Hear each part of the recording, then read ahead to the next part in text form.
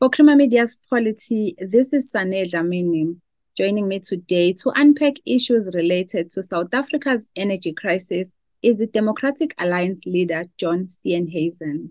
So, John, we speak to you while the country is faced with serious power cuts that are crippling our economy even further. What do you think are the main causes of our issues in terms of electricity crisis, and how can it be solved? Well, I think that you've got to locate the problem at its source, and the source is very poor policy decisions that have been made by the ANC. Cadre deployment, which has hollowed out Eskom over the course of the last decades, displacing qualified engineers and technical personnel with deployed cadres who have run the institution into the ground. Rampant corruption, and you've seen that around the Medupi and Kusile new builds, as well as the price gouging that you're seeing on the coal mafia that are operating extensive coal supplies to Eskom at massively inflated prices. And obviously, this is a huge problem. And so you've got to locate the problem where it is. Added to that is the ideological disconnect that we have in the country, where we have a government and a governing party that is clinging desperately to a model that the rest of the world has moved away from, and that is state-owned monopolies. And that has left us at the mercy of a single electricity generator, distributor, and supplier. And you've decided to take Eskom to court to oppose the recent electricity tariff hikes. How do you respond to the argument that a key reason for Eskom's unsustainable debt is that NERSA has been setting electricity prices below cost for a number of years? Well, I would reject that. And I would say to you that there are a number of areas where Eskom should be looking at to put itself in a better financial situation. First, Eskom is 66% overstaffed, and that 66% is largely made up of people who are not core engineers, who are not core to the Eskom key business.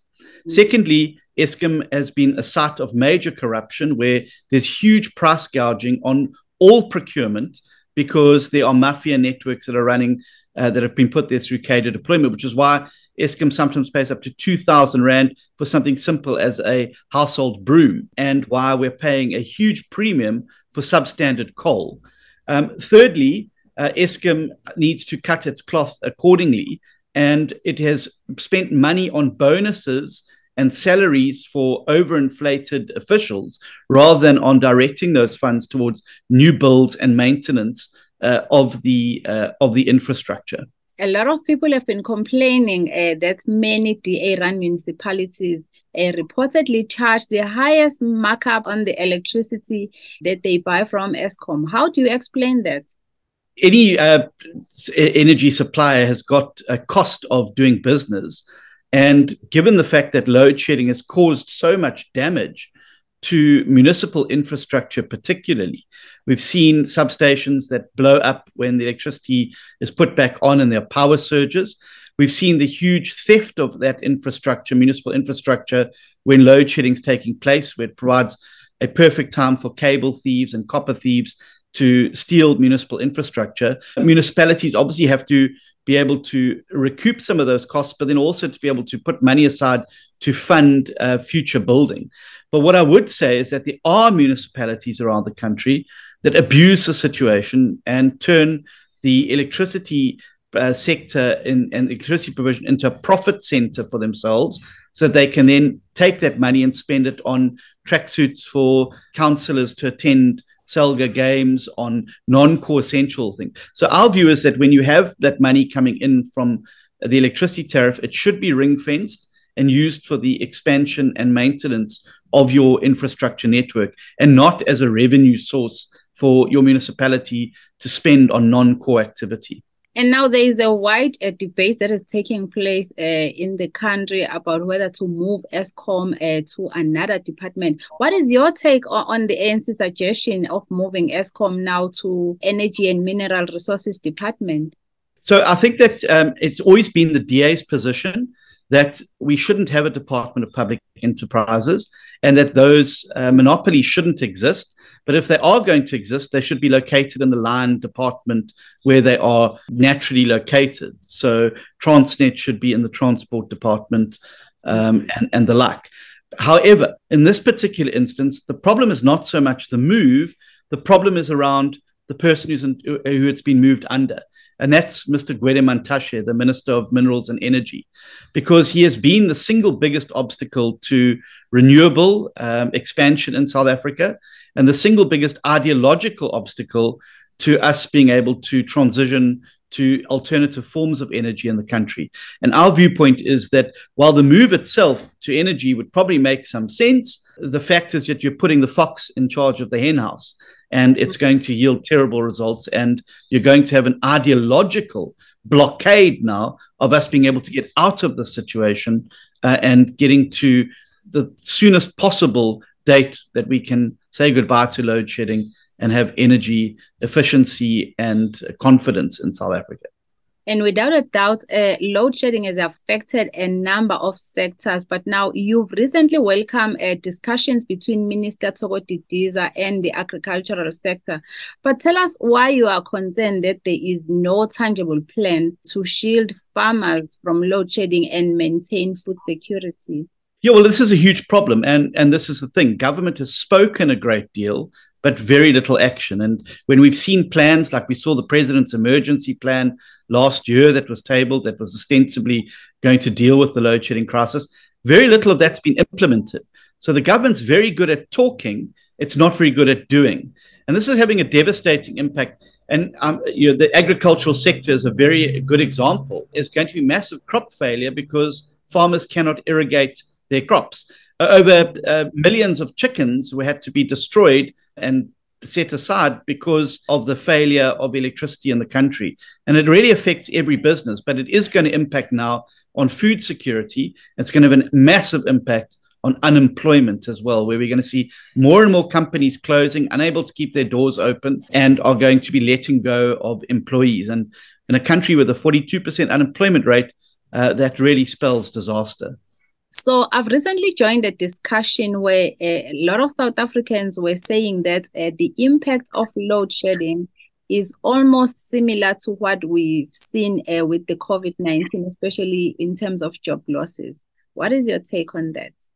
I think load shedding and the crisis at Eskom is the single biggest crisis facing South Africa's growth and jobs agenda.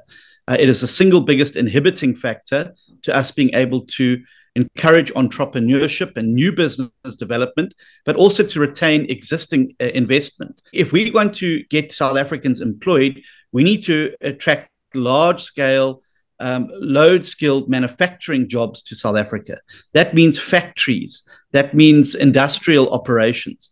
Now, no factory or industrial operation can operate sustainably when they're sitting with up to 8 to 10 hours a day without electricity.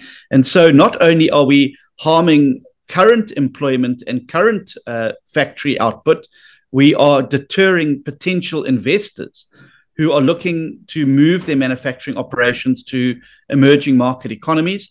And they look at South Africa as part of a basket of emerging economies. And we immediately red flag because of the electricity crisis, which other emerging economies have dealt with a long time ago. So it's a massive suppression of existing economic growth and a massive deterrent to future economic growth. Now, the DA is planning a march on the ANC at headquarters on the 25th. Why are you marching to Luthuli House and not to the seat of government at the Union buildings?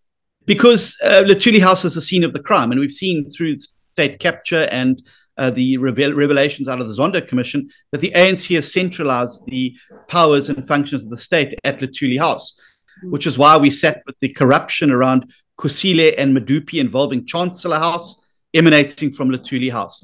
The Cadre deployment that saw incompetent individuals and politically connected individuals and the mafia networks being infiltrated into Eskom, those decisions were made at Luthuli House.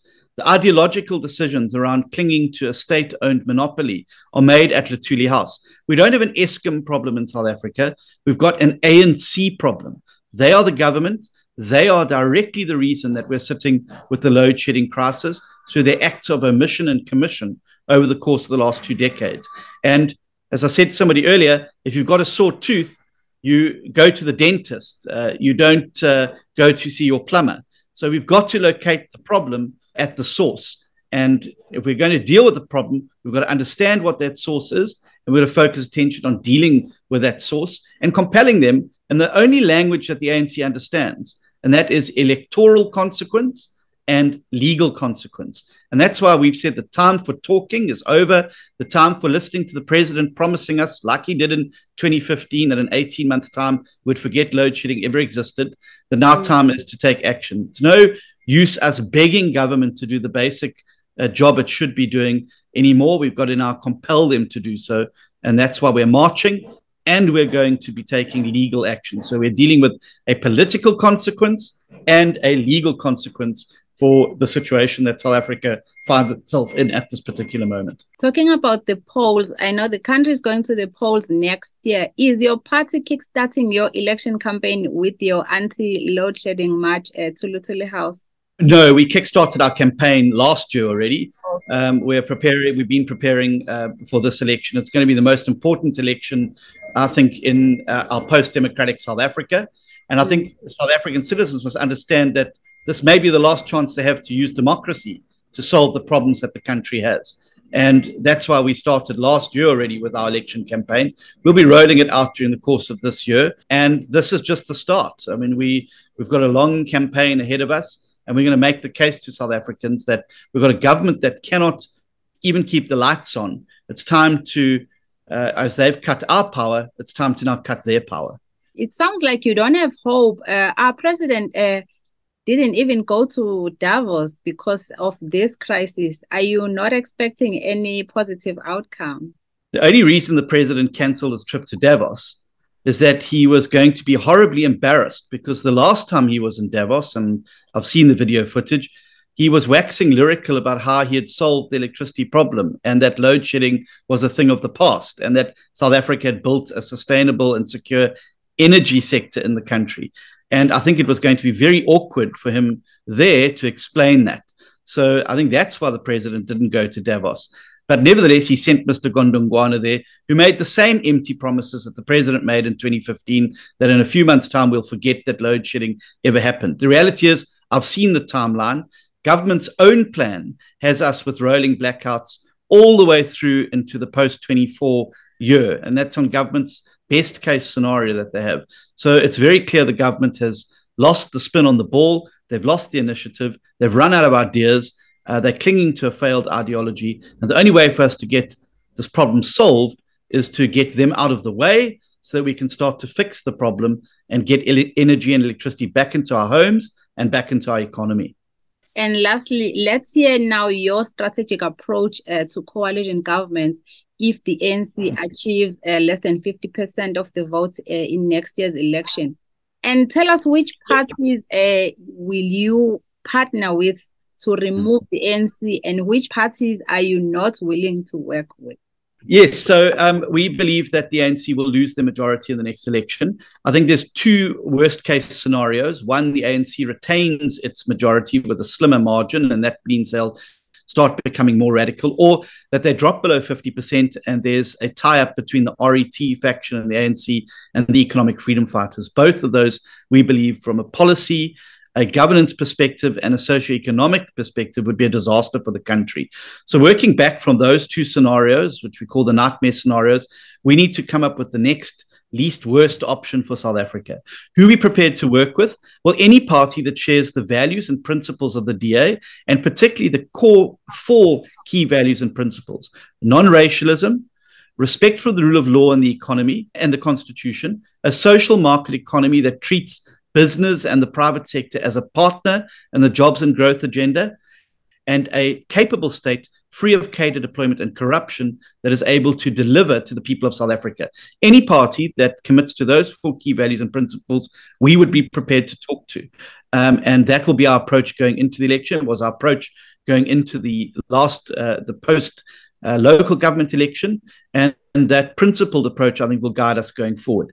We have to save South Africa. No one's coming to save us. We've got to do it ourselves. And the only way we're going to do it properly is by making sure we do it through the ballot box. I hope as many South Africans from across the spectrum join us. And if you don't want to come to the march, that's fine. But for goodness sake, do something in your community, in your area, in your sphere of influence, to show your displeasure. The only language the ANC understands is when there's electoral consequences. That's the only reason they removed Jacob Zuma, when South Africans took to the streets to stop Zuma. It's the only language they understand, and we really hope there's going to be rolling mass action in response to the rolling mass blackouts that we're facing around the country. That was the DA leader, John Steenhuisen, in conversation with Polity to discuss energy crisis in South Africa.